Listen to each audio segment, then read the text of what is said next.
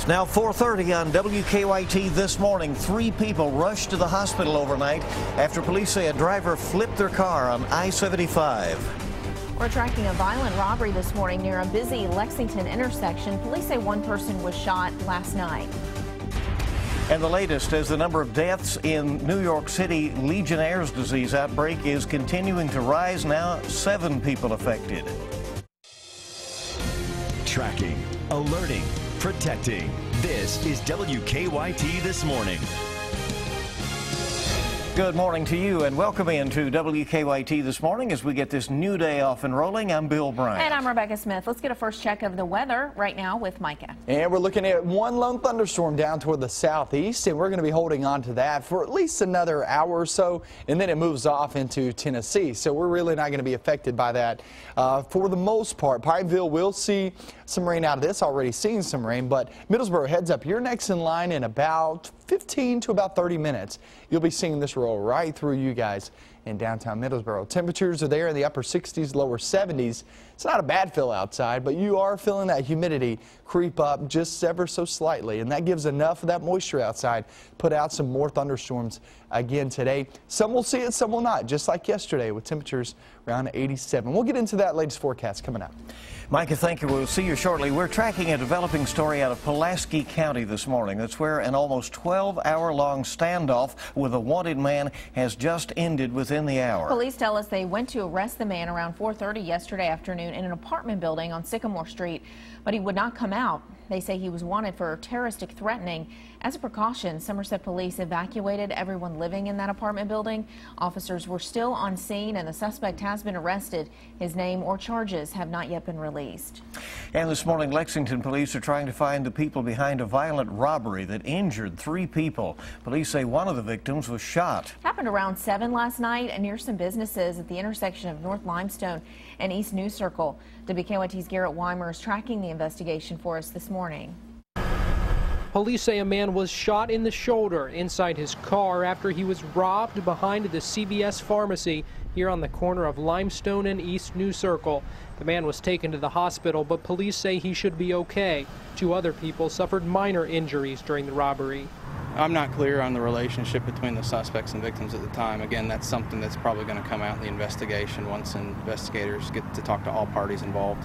Police say witnesses described the shooting suspect as a black man in his late teens or early 20s with short black hair and wearing all black. They say he got into an SUV driven by another man with dreadlocks that took off onto New Circle. Police said they hoped surveillance footage from the CVS here would help give them a better idea of what exactly happened and who those suspects are. We're also attempting to contact witnesses who may have seen the incident take place so we can piece together this investigation.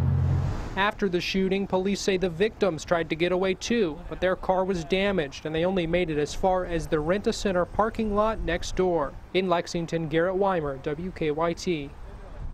Garrett, thank you. New this morning, 3 people are recovering after a crash on I-75 in Lexington last night. That happened about 11:30 near exit 104. Police say the driver flipped the car after driving too close to the edge of the road. The driver and 2 passengers were taken to UK Hospital with minor injuries. That crash is still under investigation this morning.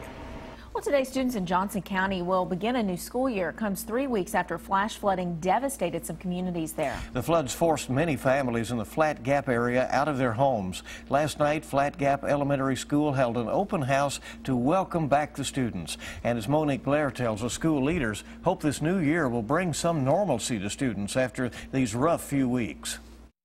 You've got your first homework assignment tonight, okay? The halls of Flat Gap Elementary are quiet now, but by 8 o'clock Tuesday morning, students will flood the halls. We're just working to do the best we can to make sure that they have a normal school year.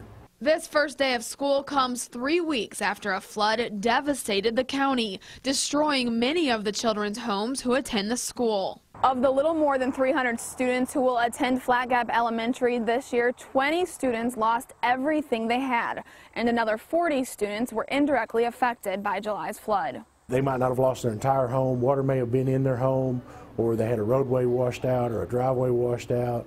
vehicles washed away. Now, Principal Robert Yount says the school staff is focusing on making sure the students feel as normal as possible as they work to get back on their feet. They can be around their friends, they can be around their teachers, they can be around those of us adults who they were used to being around before this happened. They are going to have science lab 4 days a week, and that's going to be with Mrs. Smith.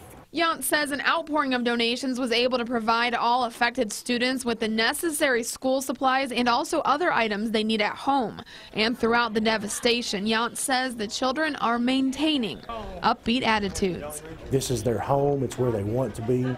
They want to be with their families, with their community. Everybody's really positive about it, and we're just trying to help keep that positive attitude for them. In Johnson County, Monique Blair, WKYT. And Principal Yount says a centralized fund that will go directly to all affected students and their families has been set up at the central office. A vacation turned frightening for a Northern Kentucky family. They say a man robbed them in their cabin on Lake Cumberland. Happened early Sunday morning in a cabin in Wayne County. Carl Mays says the robber got in through an unlocked door, then attacked and tied up his sister in a bedroom. The family says the man stole money and prescription drugs and ran off. We were targeted. I honestly believe we were targeted because they knew specifically who the man specifically knew who to go after, what he wanted, because he passed up the first floor bedrooms. Well, May says his sister was treated and released from the hospital. The family says they have stayed in the same cabin for more than 20 years and have never had a problem before. Police say they have a good description of the robber, but they're not releasing it because they fear it could harm the investigation. Coming up on 4:37 on WKYT this morning, the man accused of killing a Memphis, Tennessee police officer is behind bars. Police say Tremaine Wilburn turned himself in to federal authorities yesterday afternoon. His family was with him at the time. Police have charged Wilburn with murder. They say he shot Memphis police officer Sean Bolton during a traffic stop on Saturday night. Actress Amy Schumer calling for a crackdown on gun violence, and she's joining her cousin, Senator Chuck Schumer, in New York City. This comes after the recent movie theater shooting in Louisiana. The senator unveiled new legislation which rewards states when they implement background checks. Amy Schumer says she was devastated by the shooting, which took place in a theater playing her most recent film. My heart goes out to Jillian and Macy, to the survivors, to the families, and everyone who is tied to this tragic, senseless, and horrifying actions of this man who shouldn't have been able to put his hands on a gun in the first place. I'm not sure why this man chose my movie to end these 2 beautiful lives and injure 9 others, but it was very personal for me. The shooter killed 2 people in the movie theater in that shooting in Lafayette and then injured 9 others before taking his own life. We are tracking a health alert right now out of New York this morning. That's where 7 people have died after an outbreak of Legionnaire's disease. The disease is a severe form of pneumonia. It's contracted after patients inhale a mist containing the bacteria.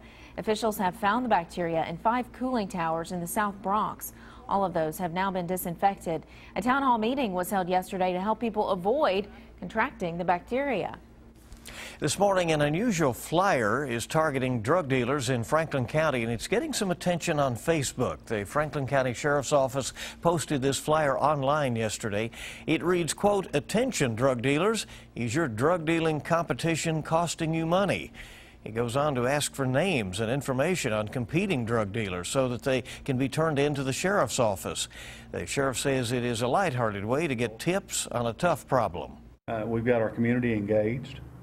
People are looking at it, they're talking about it, and you know, if we can get a good tip and get a good drug dealer off the street, all the more. Sheriff Pat Melton says he decided to post the flyer on Facebook after seeing a similar post from a sheriff's office in Georgia. This morning, the search continues for a camper who disappeared in Wolfe County over the weekend. Family members say 31-year-old Josh Atkins of Richmond took off from Coomer Ridge Campground Saturday night just before his family was supposed to leave. They say Atkins suffers from a mental illness. More than a dozen agencies have helped with the search, but they haven't been able to find him yet. It's good to have you along on WKYT this morning. We're rolling toward 4:40 on your Tuesday, and more news is on the way. While it may be too early to think about the end of summer, it's not too early for a before-school checkup with a doctor. Moms Every Day has more on that coming up.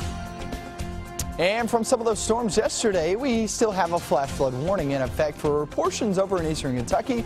We'll talk about that and if we can add more rain to it coming up in just a few minutes.